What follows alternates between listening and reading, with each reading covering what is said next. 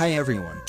In this video, we're going to take a look at how you can add and remove the special characters to your keyboard custom symbols on the Samsung Galaxy A13. On the home screen, swipe down at the top to open up the quick settings panel. And in here tap on the settings icon. In settings, go down and tap on general management.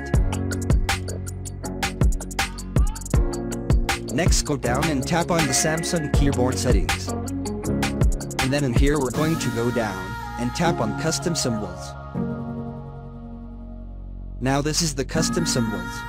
When you press and hold on the dot key or the period key right next to this space bar, and you get the symbols window. So in here you can change it.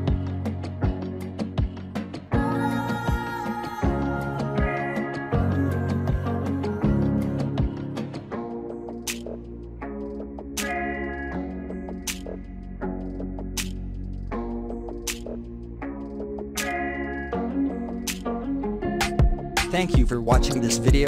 Please subscribe to my channel for more videos.